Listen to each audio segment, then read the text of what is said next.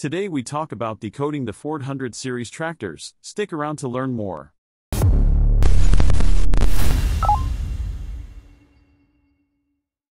The Ford 100 series tractors included the 600, 700, 800, and 900 models.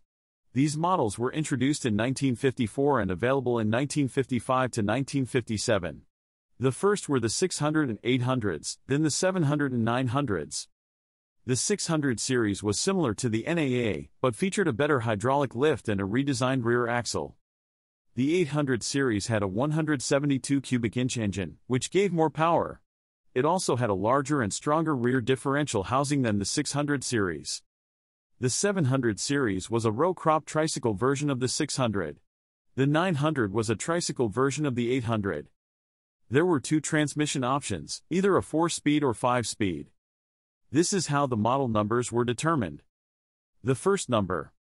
Models with the first number of 6 were wide-wheeled tractors with an adjustable front axle. They came with either a 134 cubic inch gas engine or a LP gas engine. Models starting with the number 7 were row crop tricycle type wheel configuration.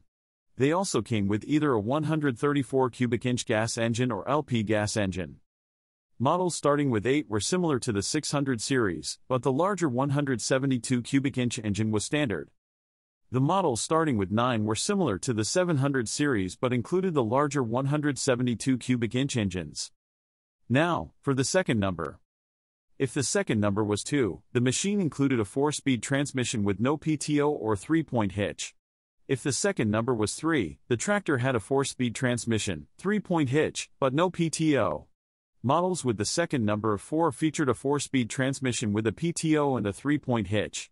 If the second number was 5, the tractor came with a 5-speed transmission with a 3-point hitch and a non-live PTO.